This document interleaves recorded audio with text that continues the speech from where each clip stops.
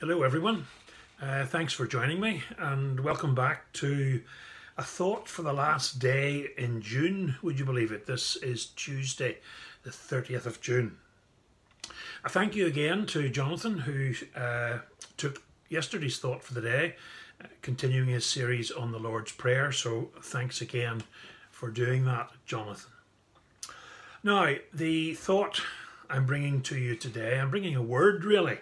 And the word of the day is encouragement. I had a wee look in the dictionary for an official definition of encouragement. And it says, and I quote, "It is to bring support, confidence, or hope to someone." Now, that's wonderful in the general sense. It's also especially wonderful in the Christian sense, because it is good to bring support, confidence and hope, that eternal hope in particular, to people. Encouragement, I suppose I shouldn't really have looked up the dictionary. The clue to its meaning is in the word itself. It is literally to put courage in encouragement.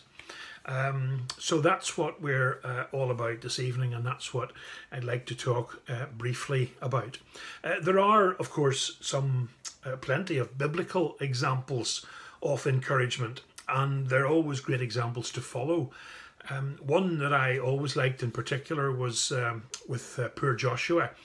Joshua was given the task of following in the footsteps of Moses, would you believe? Which is a pretty tough act to follow. So the Lord himself encouraged Joshua and said not to worry, that as he was with Moses, so he would be with Joshua.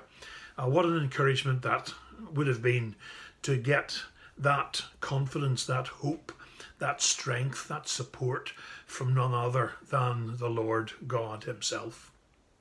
But when you mention encouragement and Bible examples or biblical characters, I suppose the person that springs to a lot of our minds is Barnabas.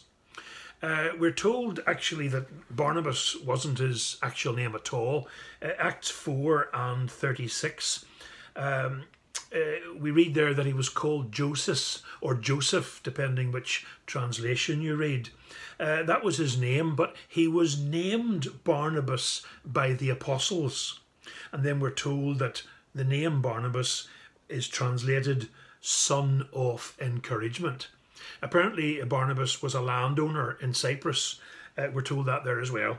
He was a landowner in Cyprus, and he sold the land and he brought it to Paul and the apostles to be used for the church and for supporting people in the church.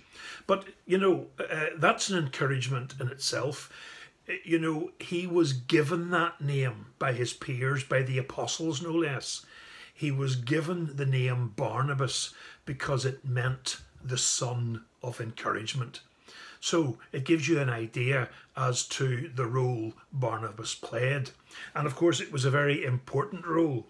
It's wonderful to be an encourager. If I can just give you another example regarding Barnabas, Acts 11, 22 to 24. The context of this particular text is that there was a missionary work going on in Antioch, and loads of people were getting saved. It was wonderful. So they sent word to Jerusalem, and of course the believers in Jerusalem were delighted. And the news of these things, Acts 11:22, the news of these things came to the ears of the church in Jerusalem. And what did they do? They sent Barnabas to go as far as Antioch, where it was all happening. Now, this is again what Barnabas did. When he came and had seen the grace of God, he was glad and encouraged them all with purpose of heart that they should continue in the Lord. So there he is again doing what his name says he was used to doing. He was encouraging them to continue in the faith, for he was a good man, full of the Holy Spirit and of faith, and a great many people were added to the church. So again, a wonderful example of Barnabas living up to his name and encouraging others. And that's wonderful. It's great to be an encourager. Now, with that in mind, can I encourage you all to be encouragers in turn?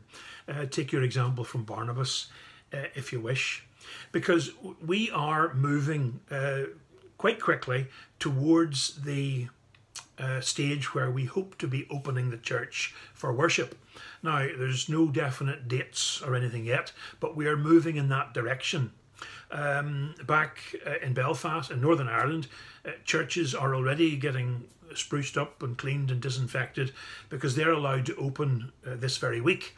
So if the conditions improve and there's no setback in the lockdown procedure, we're hoping that here we should be able to return to worshipping together in some form in the not too distant future.